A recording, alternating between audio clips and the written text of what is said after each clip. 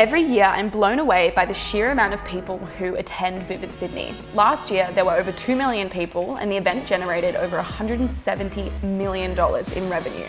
But I've always wondered how it actually works. Where do they find their artists? Do the artists get paid? And how do the artists come up with these crazy creative concepts? So I decided to talk to Harry, who is a Vivid Sydney installation artist.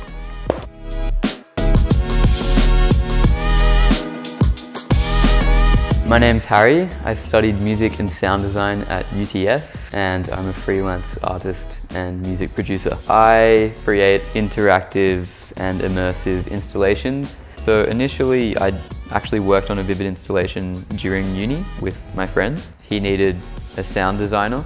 I got on board for that and it was the centerpiece of Vivid that year. It was in Martin Place and we got the most coverage out of anyone. Yeah, you'll just apply, you'll create an application and do some renders and describe your idea to them and then submit it, and if they like it they'll give you funding and then you'll make it.